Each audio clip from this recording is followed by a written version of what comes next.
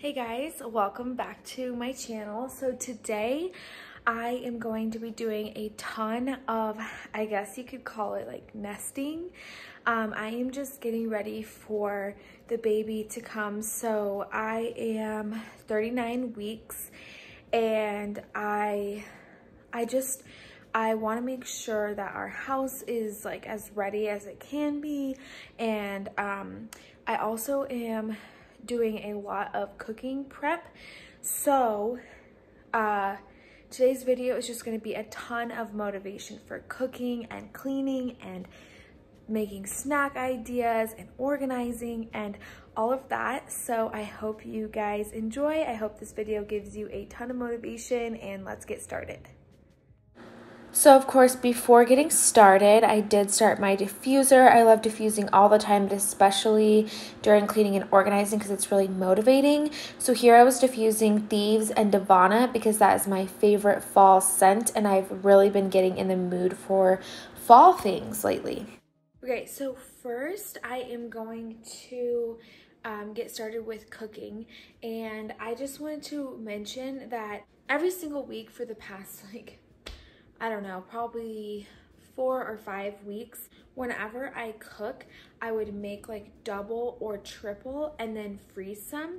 And so today I'm just gonna kind of show you what I've done, like what I do with that. So like today I'm going to make some chicken and wild rice soup, and I'm going to double that recipe and then freeze some. So I've tried to make the meals that I'm freezing things that we like, things that freeze easily, and things that are pretty healthy, like have vegetables in them. Like chicken and wild rice soup is a really quick thing to just heat up, but it has like celery and carrots and chicken and rice, and so it's a kind of a well-balanced meal for something to quickly heat up.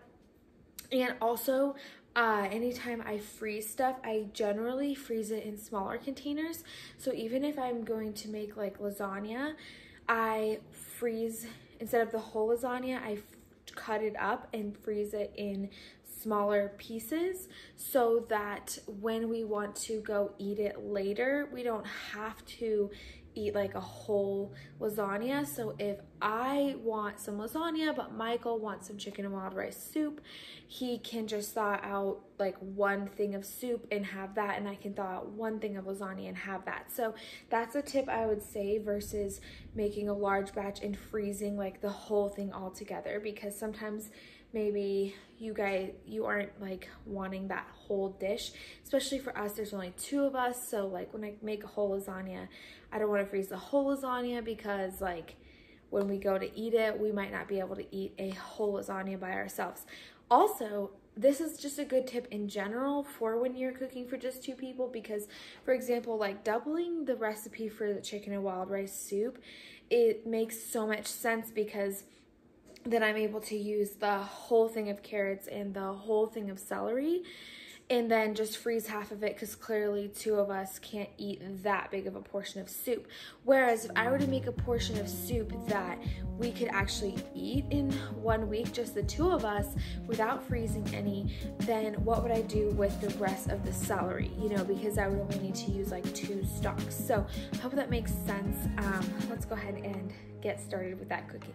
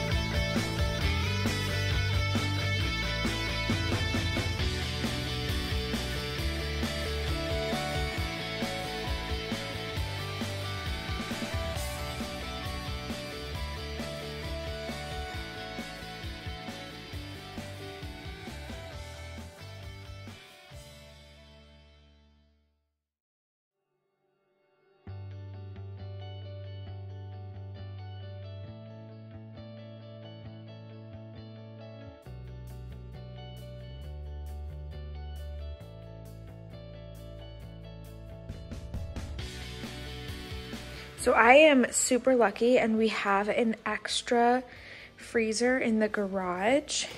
And so if you open it up, you can see that I have made a bunch of extra stuff. So I have some breakfast sandwiches. I have the chicken and wild rice soup, more breakfast sandwiches, frozen meat. I made tortellini soup that we really liked. I have chicken broth, more frozen meat. I made some enchilada soup, breakfast burritos, and then my husband's mom gave us some more breakfast sandwiches and some frozen enchiladas.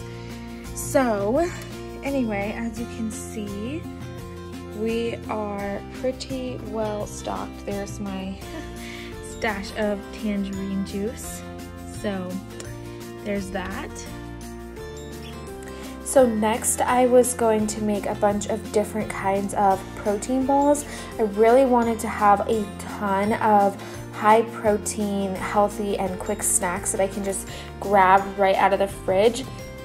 So these are made mostly from almond flour, which is just blended almonds, so obviously there's a lot of protein in it. And then it has like hemp seeds and vanilla and cocoa powder. So it's just a pretty healthy snack, but it's really high protein and really easy and quick to grab.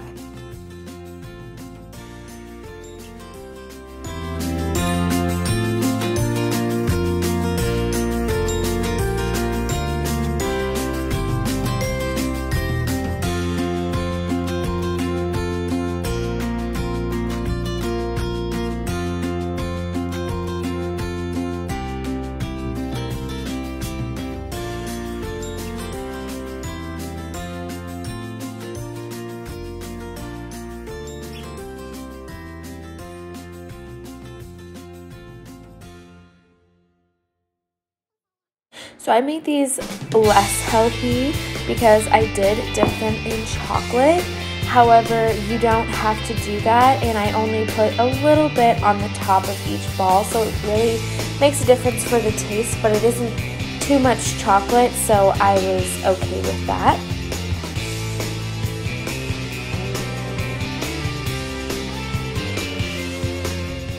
And next I got started on another kind of protein ball I wanted to make, and both of these recipes are from thetoastedpinenut.com. I love her blog and all of her recipe ideas, but I will link these recipes below if you're interested. However, I think I tripled this one and I doubled the first one because, like I said, I wanted to have a lot of balls on hand. So when you see how much it is, just know that's not how much the recipe makes, but I did double and triple the recipe.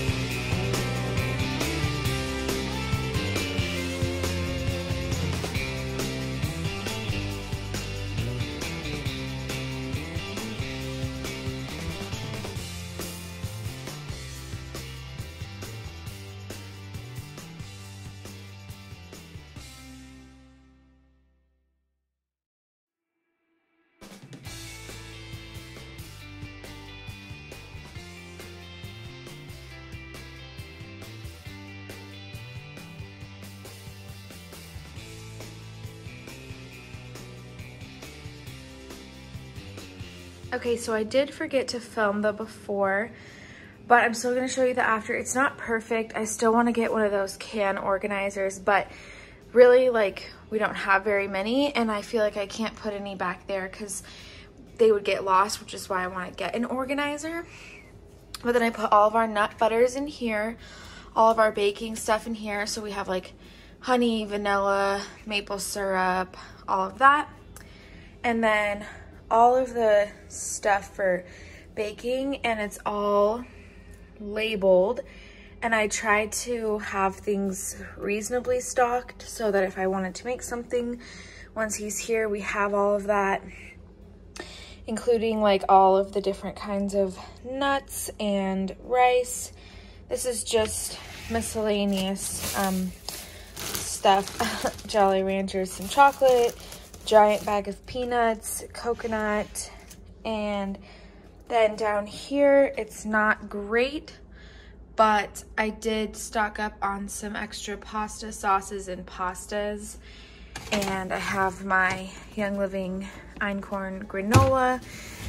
So yeah, it's not perfect, but it's a lot better and more accessible. And like I said, I did stock these bins up so that if I wanted to make more of those balls or anything, I would have the ingredients to do so.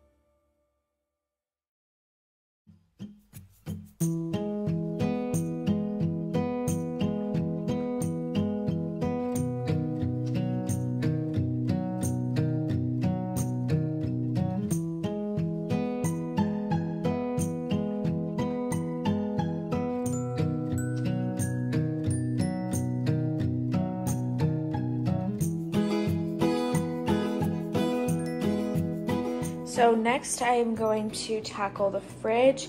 It's not too bad, but I want to clean it out and organize it, and I want to wash and prep the fruit that we have, and I just have some groceries I need to put away that we just bought.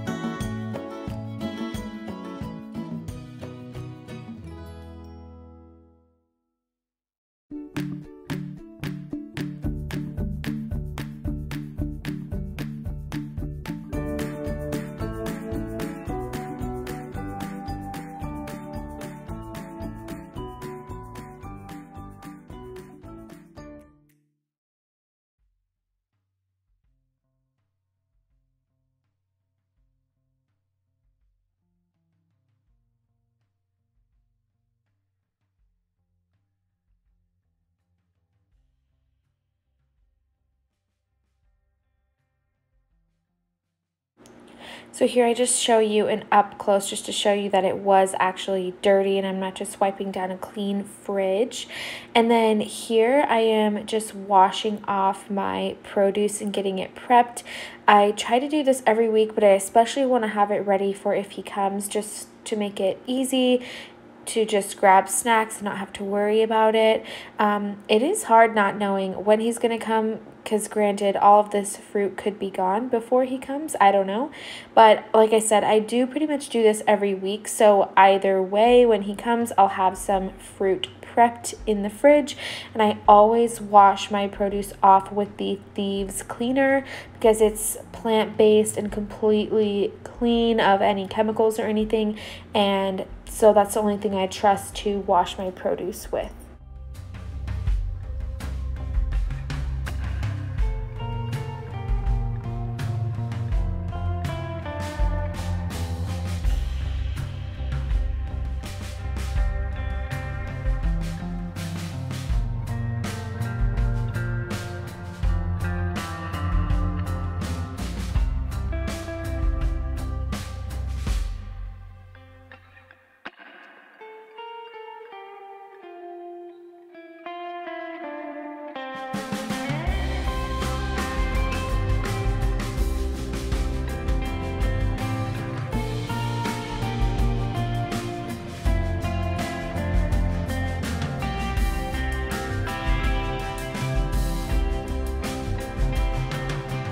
So for some reason, my camera stopped recording, but I did finish cleaning the fridge. I don't know why, but it didn't film the rest of it. But I just wanted to show you. So I organized, you know, our drinks. We're brewing some cold brew, red raspberry leaf tea. And then at eye level, I have those balls that I made and some similar bars that I already had. And then the fruit I just washed, which I will cover in a second. And then, you know, just food, and then stocked up on produce as well. And then on top of that, we do have some more produce over here that doesn't go in the fridge. So for those, I use the Thieves fruit and veggie spray, and I just refill it with this. So I bought this once, and then now I just refill it with the big one. You may have noticed in the last clip that it was dark outside, so yeah, it did get pretty late. So this is actually the next day, but I was just continuing my to-do list, so I thought I would still include it.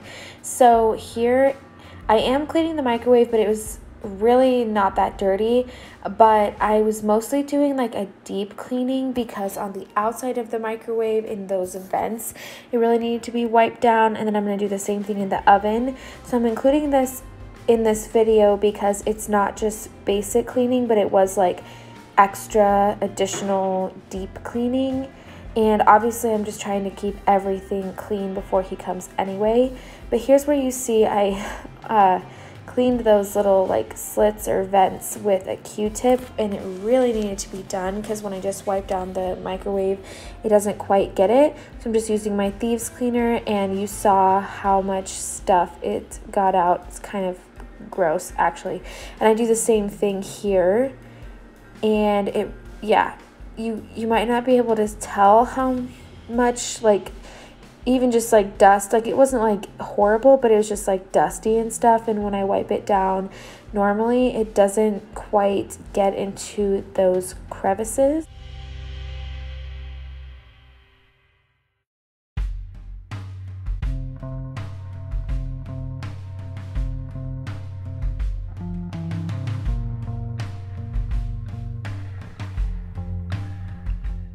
So that is actually going to be it for this video, and most likely this will be my last cleaning motivation before baby boy comes. I'm hoping, because I'm hoping he comes soon. If not, I will post another one. But I hope this motivated you to just get some random cleaning and organizing tasks done, and maybe showed you how to freezer clean and prep some healthy snacks in your fridge.